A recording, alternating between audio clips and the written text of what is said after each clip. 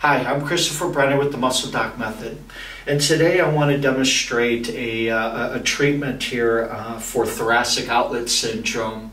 I'm going to be covering a variety of techniques. I'm going to be starting with some advanced myofascial techniques.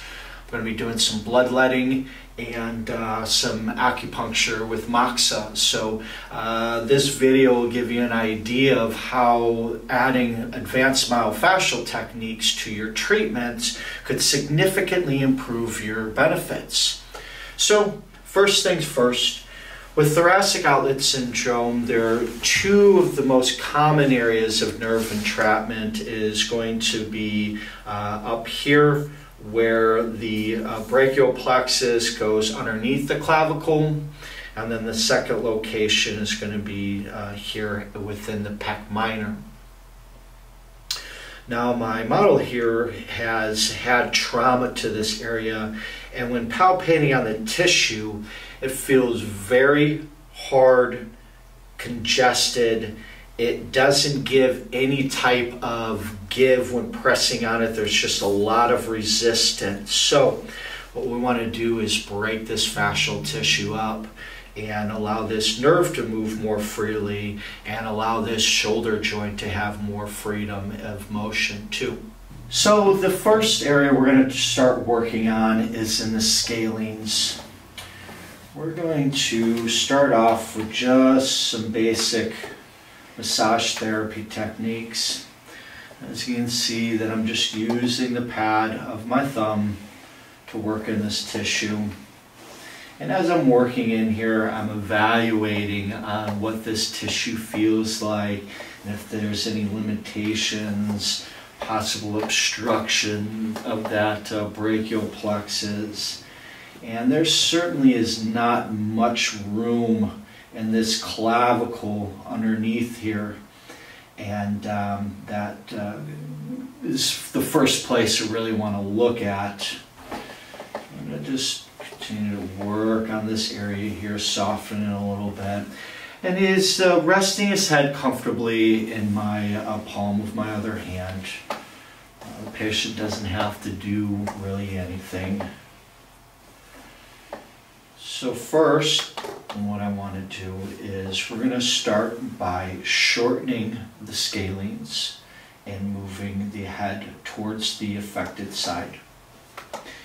And then I'm placing my thumb firmly on the scalenes, and then we're going to laterally flex away while I glide down the muscle tissue.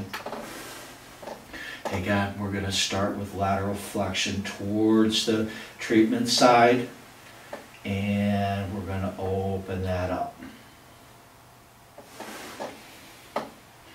And there's a lot of just very firm, tight muscle tissue in here. I would suggest that it's poorly oxygenated. It's been a long-standing injury and problem. Again, we're going to laterally flex towards the treatment side, and then we're going to open up and laterally flex away while applying tension over muscle tissue.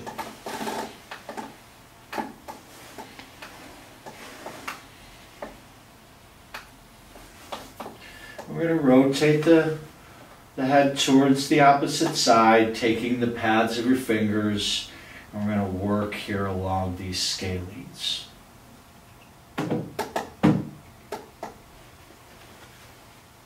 Just applying a nice firm pressure in the area. Our goal is to get qi and blood to start circulating more smoothly through this whole fascial chain that we're going to be working on today.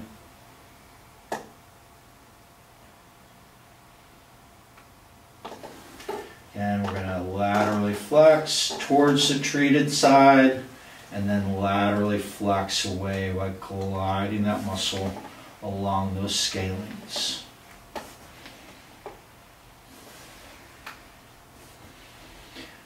Now, if you've seen my video with the neck demonstration stretches, that would certainly be applicable in this case of creating some space by stretching the fascia, both in the scalenes and the SCM. I'll leave a link either in the description or in the video up top for you to take a look at those.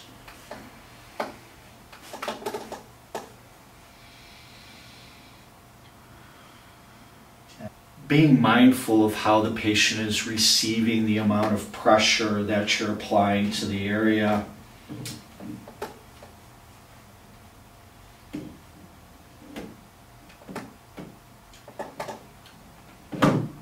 Now, to get underneath this clavicle here, what we want to do is take our thumb and we want to go along the border's edge, kind of feel what it's like in there. Now, you do have to be careful because of the nerve that is innervating underneath. They're going to feel that refer into the shoulder, but we want to get underneath there. And we want to get some space. So I'm going to hold my thumb there and I'm going to stretch this open.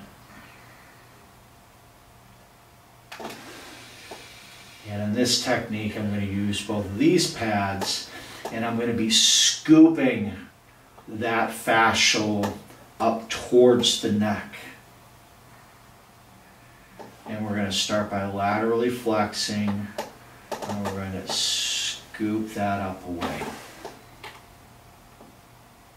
We're going to really get underneath there. We're going to scoop that up and away.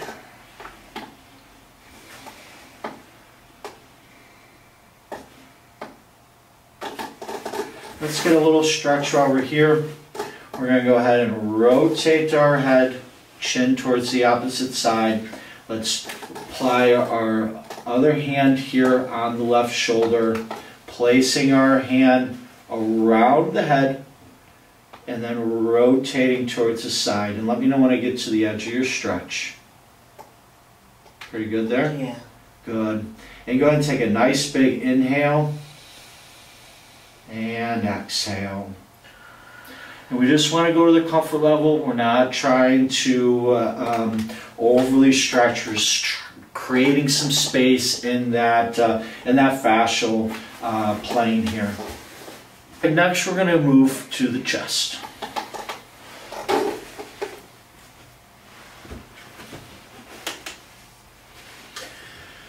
So working on the chest, we have several structures we want to focus in on. One is this subclavius, which going underneath and palpating over it is extremely tonic and intense. So quite possibly the nerve is stuck inside that tunnel space there. And then this pec, we want to work through the pec. This pec minor has a tremendous amount of tension. And for right now, just kind of working around, seeing what this tissue feels like. So I'm just using the pad of my fingers and just rotating around. I'm noticing on this junction right here of the pec moving through and meeting up with this anterior deltoid, there's a lot of just tight, stuck fascial tissue that's adhered to one another. So we're going to be essentially trying to free that space up. Now, some of these techniques I'm going to do is, you'll find them on my Advanced Myofascial Technique course. The upper extremity course is available online. You can check out the link in the description, and then seminars will be held next year. So here's a little sample of what you could learn in that. So in our subclavius muscle, we have to know where that's located, and that's just inferior of this clavicle, kind of underneath the clavicle. And what we're going to have is our patient is going to depress the shoulder, and then we want them to shrug and bring the shoulder up to their towards their ear. and we're going to come back to our starting position where it's going to be a depressed shoulder down and then a shrugged shoulder up towards the ear. Now what we want to do is we'll provide a little bit of support with this opposite hand holding the elbow. And we want to find that clavicle, and we're going to get underneath there. And we're going to start here, and we're going to ask them to slowly shrug the shoulder while we're applying pretty firm tension immediately along the inferior border of this clavicle. Now be careful, the tension increases rapidly. So again, we're going to get down here. I'm using my thumb, and we're going to apply some firm pressure in our starting position with a depressed shoulder, and we're going to have him shrug the shoulder. Good, applying firm pressure along the inferior border of the clavicle.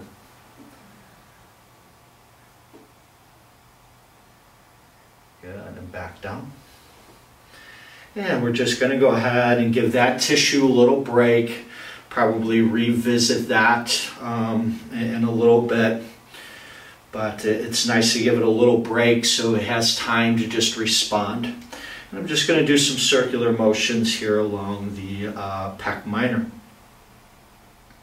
Now to focus and treat on the pec minor, what we want to do is we're going to bring this arm into an adducted position, and we're going to think about externally rotating it.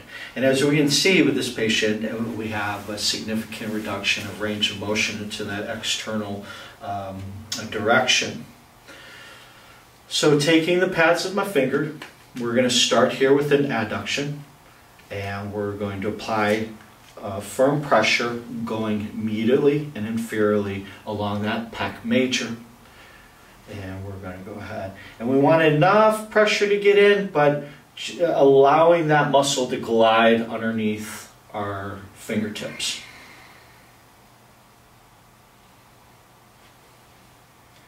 Same thing, we're going into that external rotation. And I'm not trying to apply any more pressure to go further. That's where it wants to stop. That's where we're going to respect that boundary and slowly work it up over time.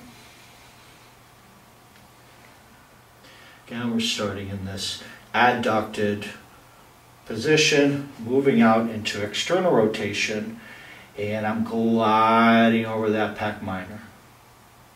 Excuse me, gliding over that pec major.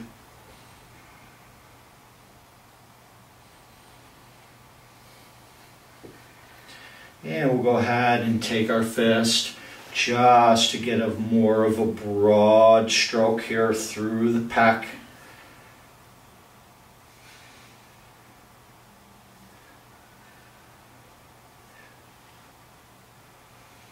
And working along the sternal attachments of the pec to the sternum.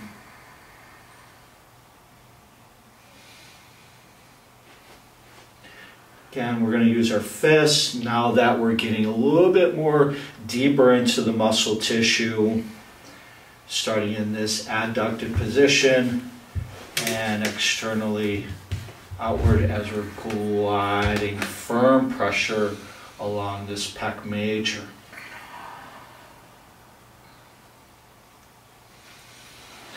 Okay, we'll get that a little break.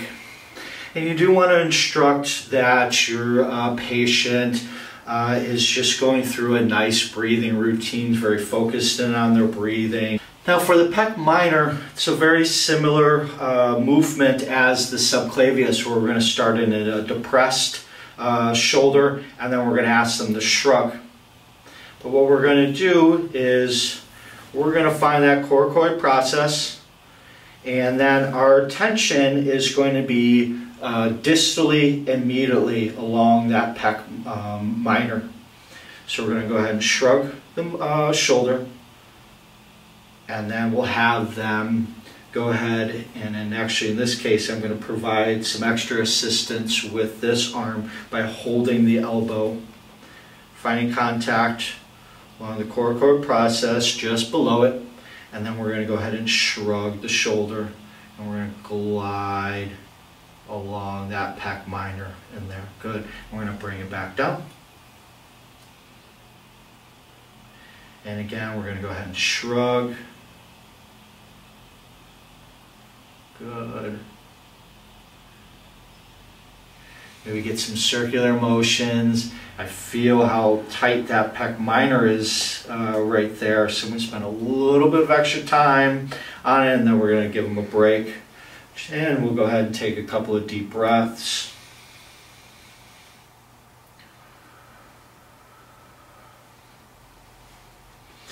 And one more time over that pec minor.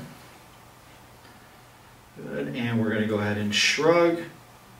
Again, our direction is immediately and inferior. Good. And we'll go ahead one more time, just flushing through this area.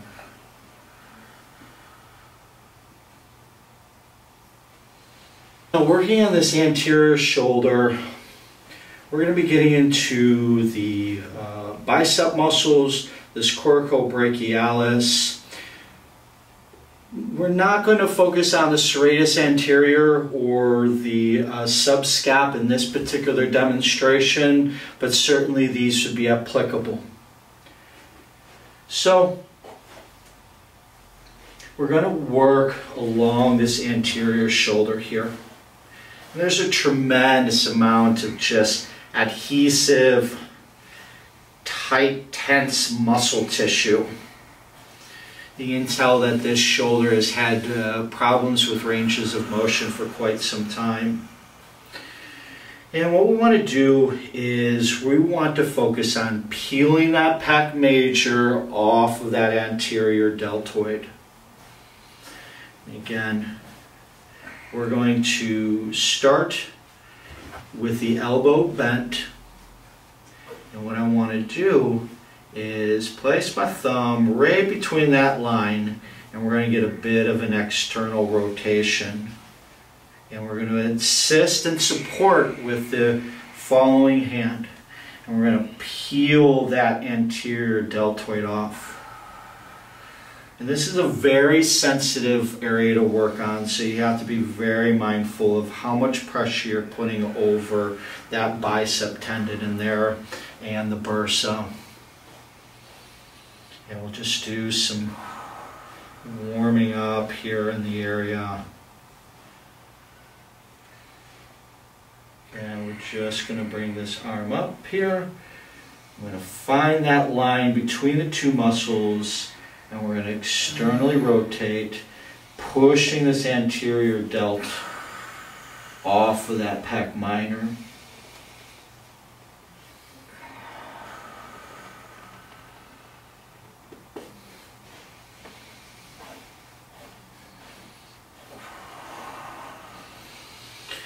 And we're going to have our patient slide towards the end of the table, and we're going to hang the shoulder towards me.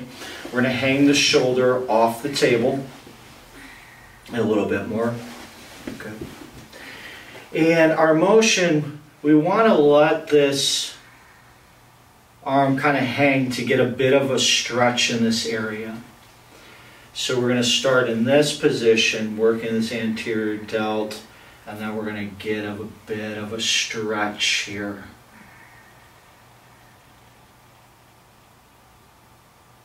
And we're going to again bring it into flexion, moving it into an extension. And I'm just going to the edge of his range of motion. I'm not trying to push it anywhere past what he is comfortable with doing.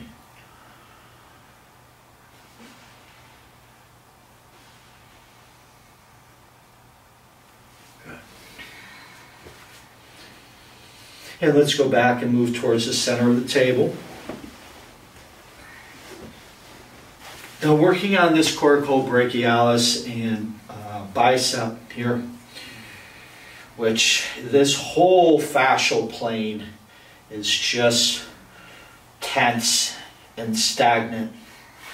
So we're going to have some good tools we're going to be applying today. here. And stay tuned, we're going to do some acupuncture, we're going to do some bloodletting on this as well. We're just going to warm this muscle tissue up here a bit. Now this coracobrachialis is this small muscle here. It does attach to that coracoid process, same location where the pec minor does.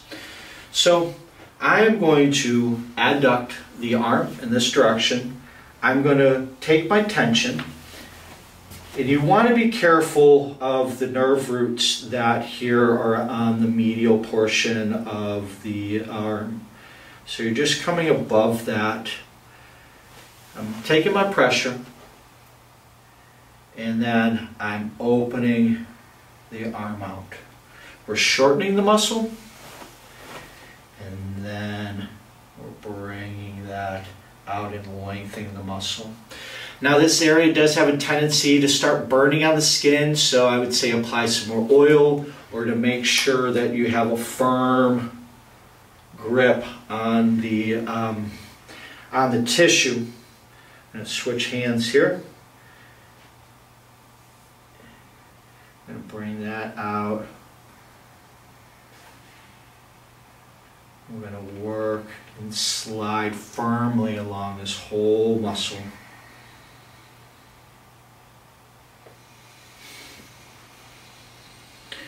Give them a little break, allow that to loosen up a little bit. Now again, I'm going to take the firm pressure here with the tips of my fingers.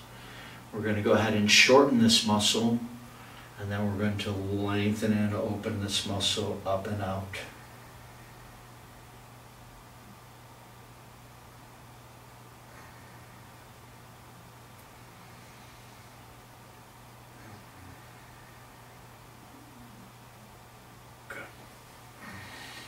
Now let's move down further to this bicep.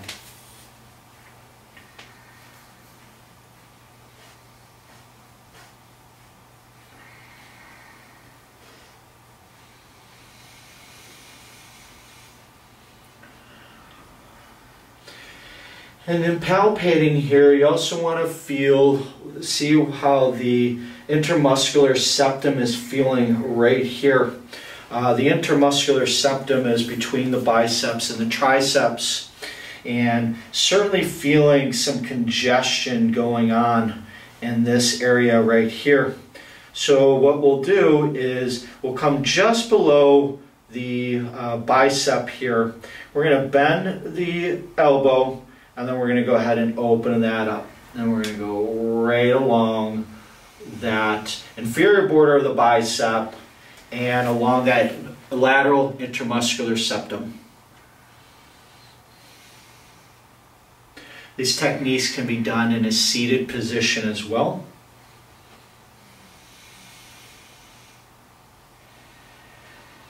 Good, and moving along firmly. Trying to keep that thumb straight, avoid bending so it doesn't place any unnecessary stress on your joint. Good. Now moving up to the bicep, we're going to start in a short position. We're going to apply some firm pressure along that bicep. Good, again, I shorten it.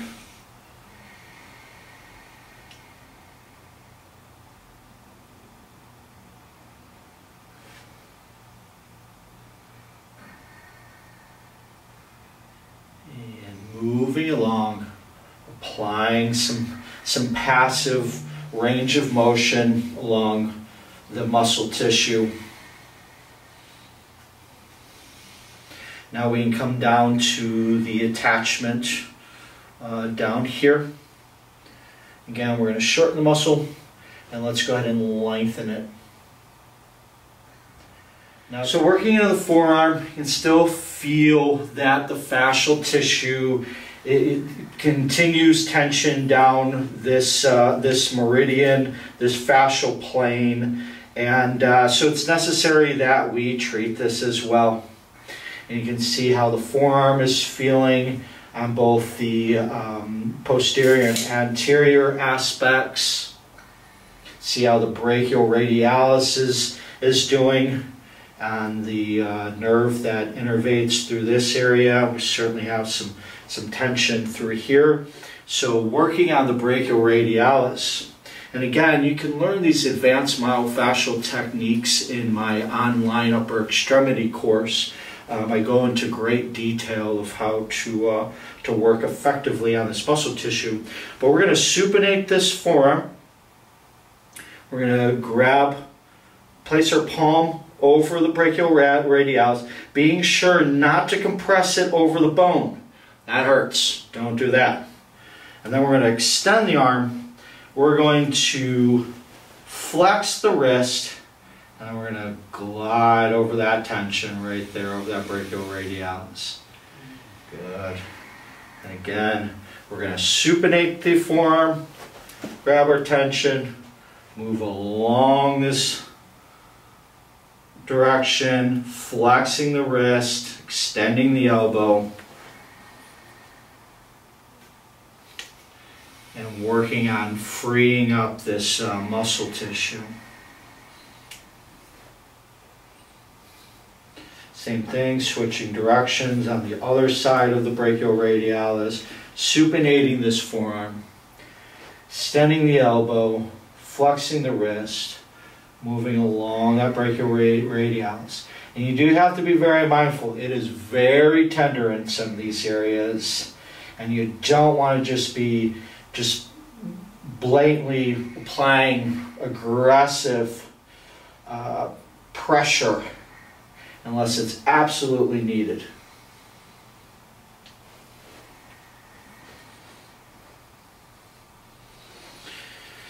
All right, so let's work some of the flexor muscles here. So we're going to flex the wrist. Now let's go ahead and extend the elbow and flex, and extend the wrist. So again, we're going to bend the elbow, and not necessary to bend the elbow in all cases, but more importantly to flex the wrist, since we're dealing with the flexor groups here in the forearm. We're going to apply our tension a bit distally, and then let's go ahead and extend. We're going to extend that wrist, lengthening these muscles and applying some firm pressure along this tissue.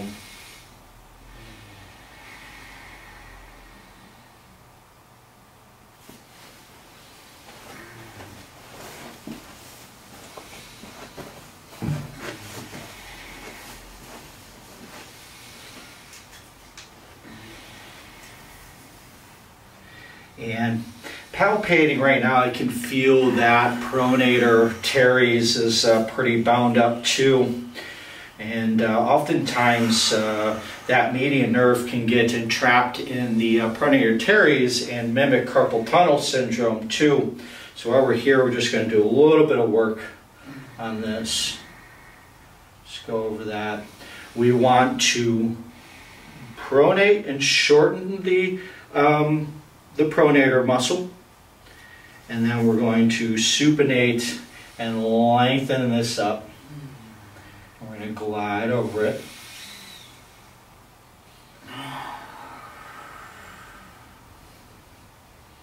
Working back into this cubital fossa, breaking this stuff up.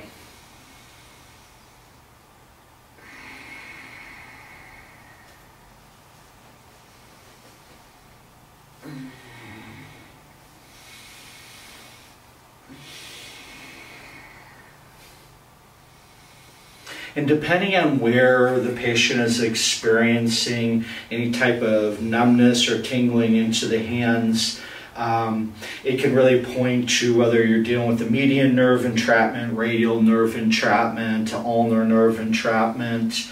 So you can then be more specific on which muscle tissues you want to focus in on. Being more of your extensors here. We're definitely getting really congested right in there. or your flexors. So the extensors, what we're going to do is start in an extended position, and then we're going to go ahead and flex, and go ahead and make a fist for me. Good. Really lengthen those out. Good, and we're going to go ahead and flex the wrists back, and then we're going to have them go ahead and make a fist. Good, keep rolling the fist down.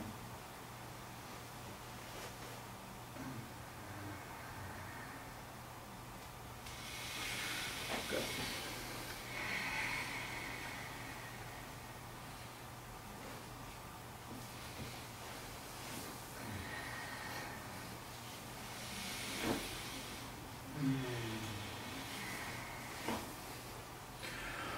The next technique that I'm going to be performing is called bloodletting, and we're going to be focusing on the Jing well points here of the lung and large intestine. So for you acupuncturists out there, you know what I'm referring to. If you're not a licensed acupuncturist, do not try this. Do not sue me, bro. I'm not legally responsible. So in saying that, the reason why that I'm choosing to use the bloodletting techniques on the Jing well is because of its effect on circulating blood rapidly through those meridians involved. And since we're dealing with a tremendous amount of congestion here in lung 1 and lung 2 and down the whole lung channel, that's what I want to focus in on, and this LI channel is also involved. Could consider doing the Luo points too, but for today's demonstration, I'm just going to stick with the Jing well. So, I'm going to go ahead and take our cotton swab here, sanitize our points here. I'm going to set that right there. And I'm going to use a new needle.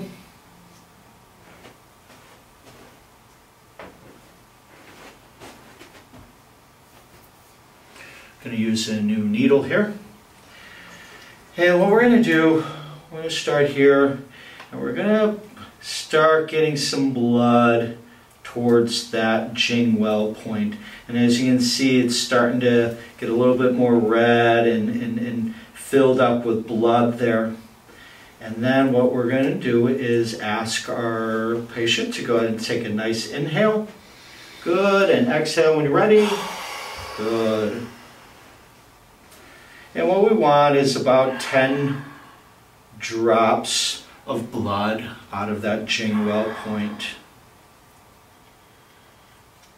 And sometimes it's really nice, you'll bleed that Jing well, and they'll take one big final sigh, and you'll feel that whole fascial tissue just relax.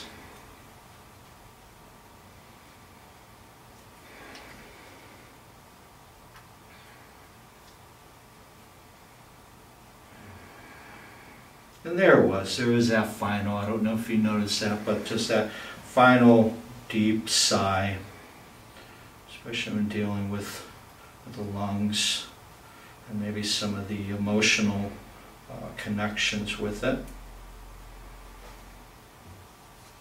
Good.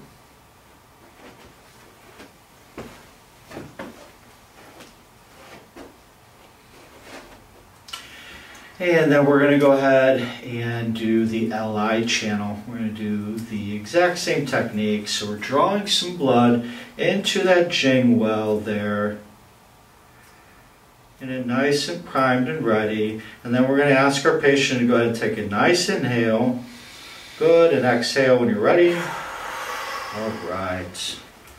I know.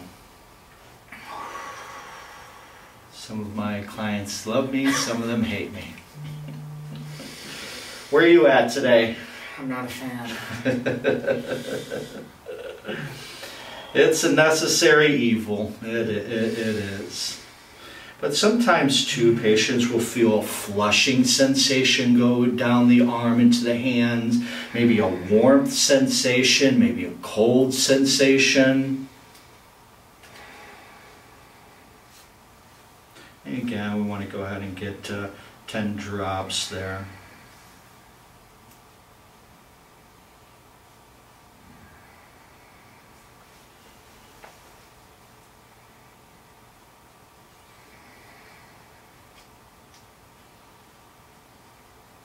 So I'm definitely one of those practitioners that likes big cheese, so I usually ask my patients to express back to me when they feel that dull, achy sensation as if I'm pressing on the bruise. But for today's demonstration, that isn't necessary.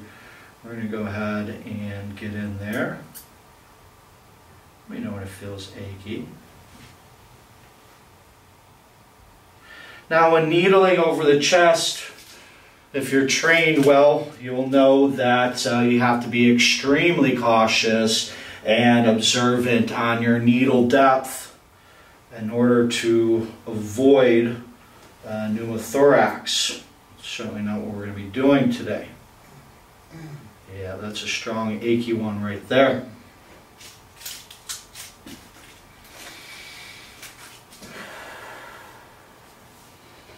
And I think we're going to get this pec major motor point right there too.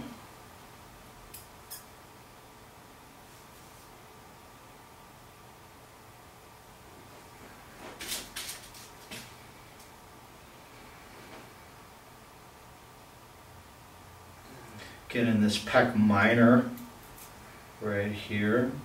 Again, being very mindful of needle depth. This is a demonstration only. Good, we're going to come down to our lung channel. Could easily select some points to, I think, on the pericardium channel, which might be applicable. Now this, boy, is that sucker right there taut. Gotta get into that. Nice achy, heavy sensation there.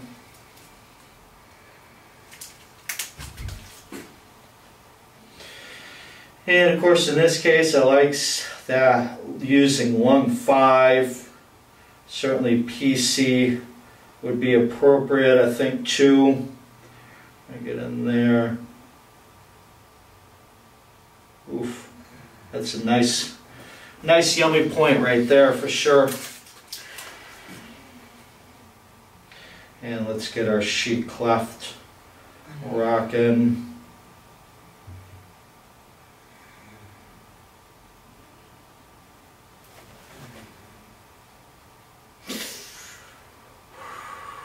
That was a strong one.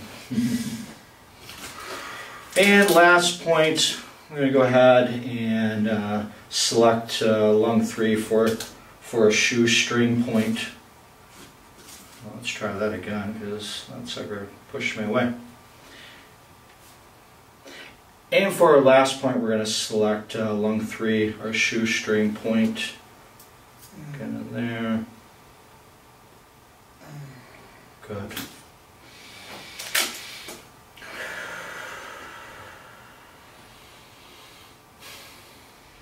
Alright, so there you have it. Combined with some advanced myofascial techniques, and then we applied some acupuncture and some bloodletting to the treatment today.